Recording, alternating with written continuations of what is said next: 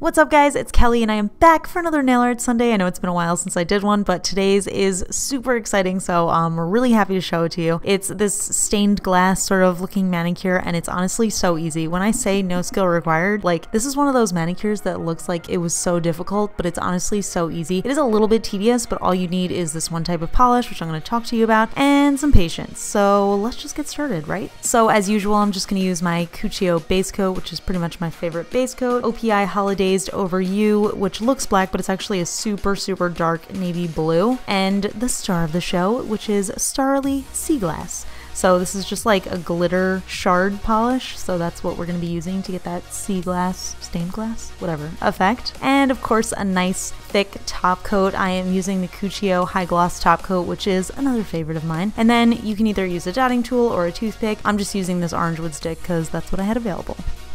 So start off with your clean natural nail and apply your base coat, and once that's dry you can throw on 1 or 2 coats of your base color. So the reason I didn't want to use black is because I wanted there to be just a little bit of depth to it. So this is a dark navy jelly, and I thought that, you know, when the light hits it just right, I feel like it could look kind of, I don't know, oceany, so that's kind of why I went for it. So I am going to take a piece of scrap paper and wipe off some of the shard polish onto there. Now when I say a piece of scrap paper, I always use coated paper. Like, you know, when you get like those random nailers and stuff, I always save those and I use them as my scrap paper, because if you're using regular paper, the nail polish is going to get absorbed. But anyway, so I'm going to take my orange wood stick, or you can use whatever tool you have, and I'm going to start picking up little pieces one by one of the shards, and I'm going to start placing them onto my dry nail. You do want to wait until your base color is totally dry, but then you can go ahead and start placing it on. Basically what I do is I start with the large shapes, and then I will go back in with some smaller shapes and start to fill in the gaps, and I'm just going to fill up my entire nail doing this.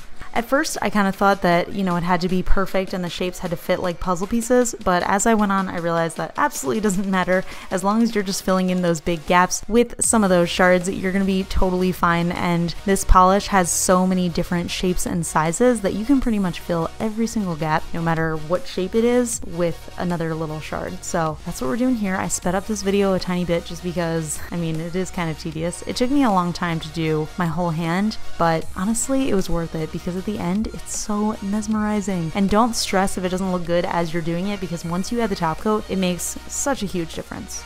Alright, so I'm gonna stop talking for a little bit and we're gonna just watch and appreciate. Can I say that about my own video? I don't know. Just watch and appreciate.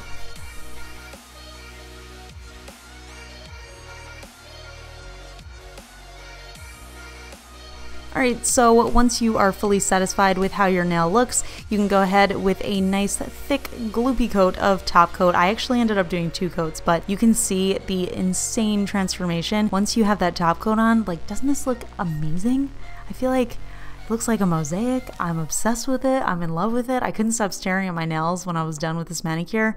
And oh man, I'm so glad I did it. Like I said, it was time consuming, but it was totally worth the effort. I love it. So that's it for this video. I hope you guys enjoyed it. Give it a thumbs up if you did. Leave me a comment below letting me know what you want to see in the next Nail Art Sunday. And make sure you subscribe to my channel because I post nail art videos and other stuff and it's fun. I don't know. Alright, I'll talk to you guys later. Bye!